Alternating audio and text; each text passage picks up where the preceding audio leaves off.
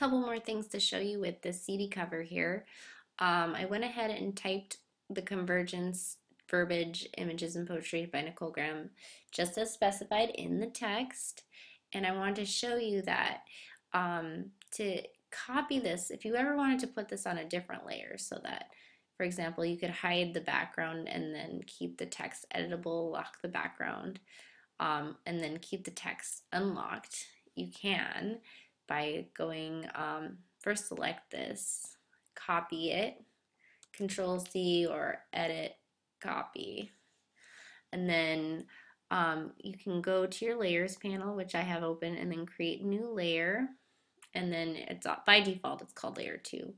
So then what I would do is I would go copy and cut from that layer and then paste it onto make sure layer 2 is selected, and then go edit, and you can go paste, and if you paste it, it automatically likes to paste it to the center of your document, but I wanted it to paste in the exact same place since I had it positioned perfectly. So I'm going to go edit, undo paste, and then edit paste in place. And so now the bounding box has changed. It's a red bounding box because layer 1's designated color is red by default. I can change it if I want to, but I don't really care to. They have a lot of colors that you can choose from. But anyway, I wanted to show you that you can easily get something onto the other layer by using paste in place.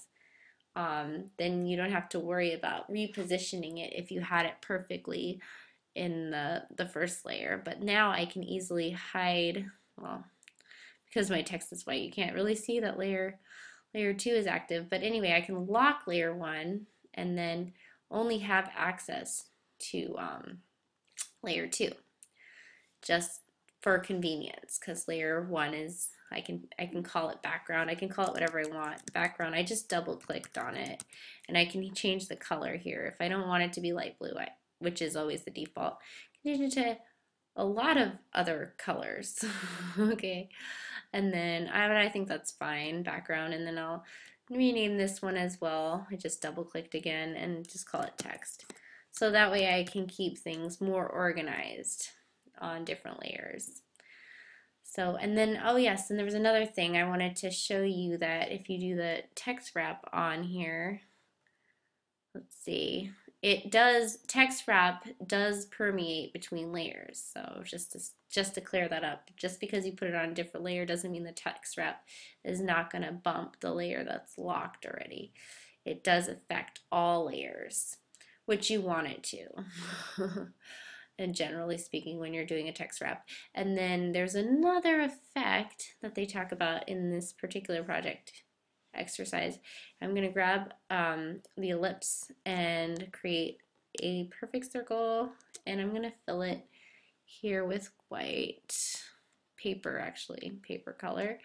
And I wanted to show you the feathering effect. So it's under Object Effects, and it's called Basic Feather.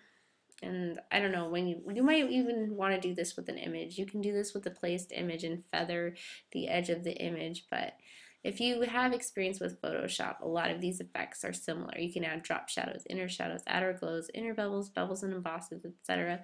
You can adjust the feather, and if you make sure you have preview checked, then you get to see what it looks like. Whoops, I don't know what I just did. Okay, let me cancel that. Interesting. But yeah, that's another awesome thing you can play with, the object effects. So I can do a drop shadow. Oh, I think I'm gonna do the basic feather it a bit, and then there's this directional feather that I thought was cool. Let's see, ooh, kind of like an eye. Kind of goes with the poetry thing. Okay, and I'm just gonna make it bigger too. I'm not following the book. I'm kind of going on my own here, which is fine. If you guys, for your exercise, you want to play around and do other things, it's totally fine. Have fun with it. But yeah, those are the two effects for this exercise that I wanted to mention.